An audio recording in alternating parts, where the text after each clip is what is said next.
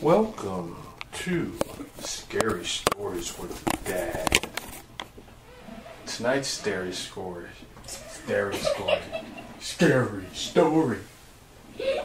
is Daddy's Home.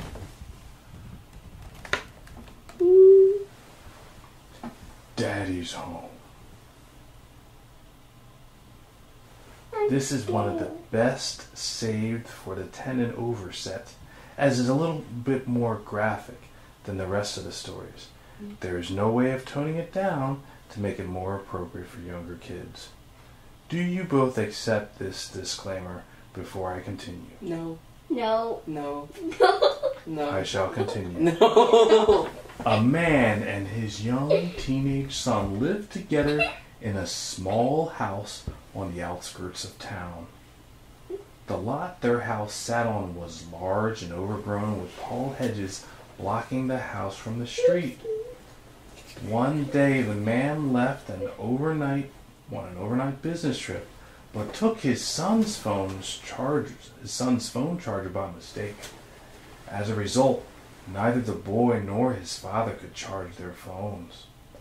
Both phones were fully charged at first, but the man was delayed on his way home, and by midnight on the second day, both phones were dead. It was just after this that the boy heard a knock on the front door. He was a sensible boy and knew not to open the door to strangers. Instead, he looked out his bedroom window onto the drive to see who was there. The boy saw his father's car in the drive, but he could not see the front door from his room. He went downstairs and looked through the peephole in the door to see who was there. He could see his father on the other side of the door, looking back at him, and the boy reached up to open the door. But something stopped him.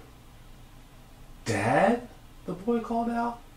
"Why are you knocking on the door? Did you forget your keys?"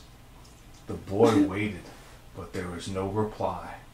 Just another knock on the door. "Dad?" the boy called out again. "Why don't you just open the door and come in?" But again there was no reply. Instead there was just a steady, rhythmic knocking on the door, which began to get faster and faster. The boy's dad was knocking constantly on the door, waiting for him to open it up, when he suddenly stopped, and there was no sound at all. The boy looked through the peephole again. His dad was still there, so he decided to open it up. When he opened the door, he discovered his dad's head taped to the door in the front of the peephole and a trail of bloody footprints leading down the drive.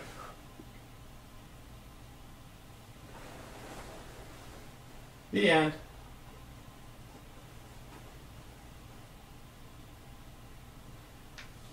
Why aren't you two saying anything? Are you okay?